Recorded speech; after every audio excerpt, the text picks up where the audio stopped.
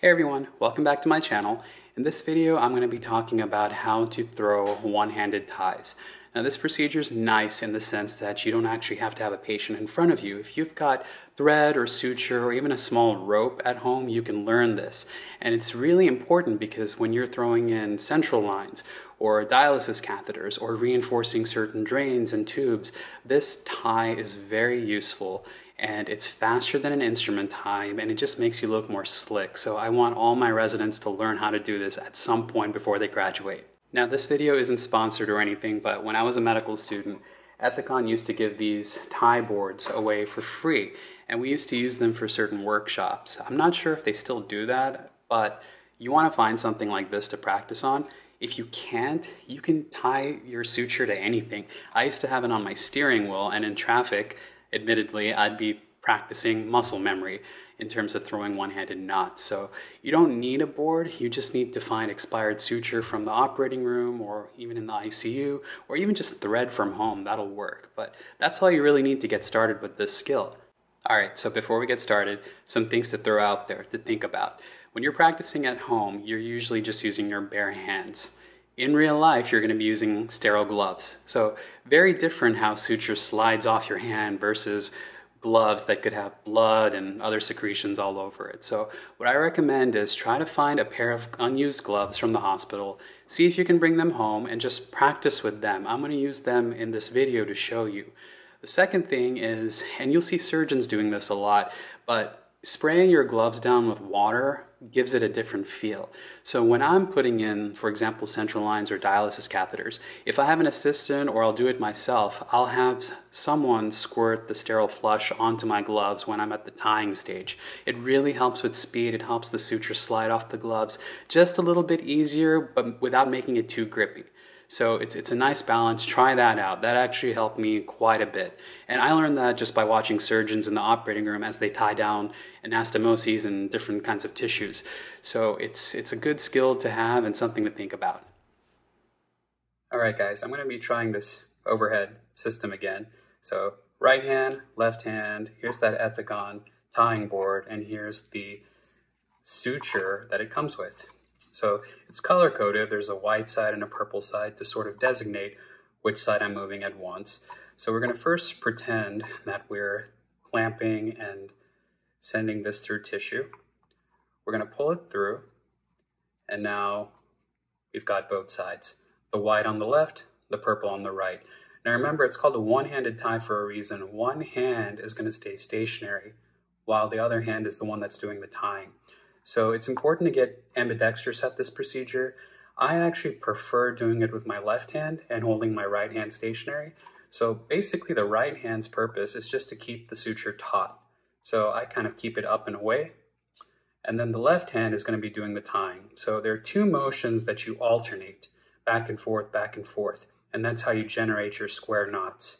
So with my left hand, the first one I'm going to do, have the suture coming above my index finger, and I'm going to bring my index finger around the purple, just like this, and lay it across the top. And then using my index finger, notice it's doing most of the work in this throw. I'm going to pull back and bring it behind the white. So again, do it again. Purple over, white going over, behind, and then you're going to pull kind of with the back of your index finger and pull through the loop, just like that. And you notice how the suture ends up towards me. So in that case, that's how I'm going to tie the knot down. And you can see it come together nicely like that. So here it is in real time. Again, purple on the right, white on the left. I'm tying with my left, holding the right stationary.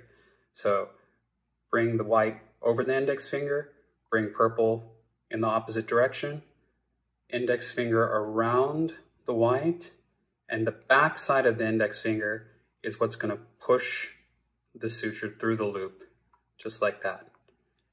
And then it ends up towards me, so I pull that towards me and the purple away. And that's your first throw. So I undid what we just had so I can show you the second throw. It doesn't really matter which one you start with, you just have to remember to alternate and pull in the proper direction. In this case, what we're gonna do is, some people call this a karate chop, but I just do it. I have the suture laying over these 3 fingers, just like this. So it's called a karate chop because you go like that.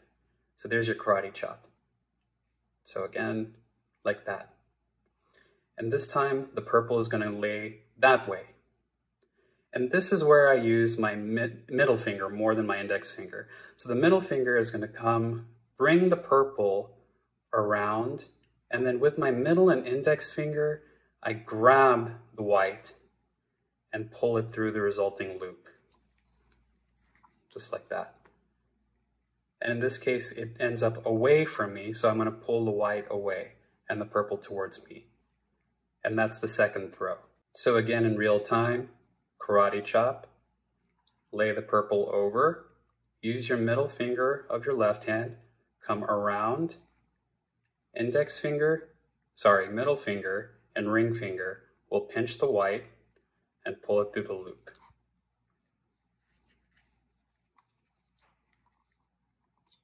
And because it ends up away from you, you're gonna tie it down like that.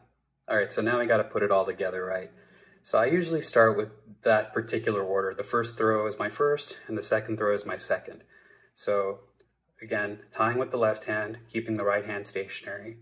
The first throw is gonna be, my index finger is primarily what's gonna be driving it. So index finger on the white like this, purple laid away from me. It's gonna pull around and pull through. Again, using the back side of my index finger. The suture ends up on my side, right here, tie it down. Next throw, karate chop, purple over, and this is where the middle finger is gonna be doing the work. So middle finger comes around and ring finger and middle finger clamp down together and pull through, just like that. It ends up away from me, tie down, and there's your square knot right there. So the benefit of a square knot is it doesn't come undone. If you keep doing the same throws in consecutive order, you can lose the knot. So hopefully you all found that demonstration helpful of one-handed ties. This skill really requires practice, so go out there, get some suture, get some thread, whatever, get a tying board or just tie it on something and practice, because the more you practice now, the more you get that muscle memory, and then when you're actually there in the clinical setting, you're going to be really proficient at it and ready to go.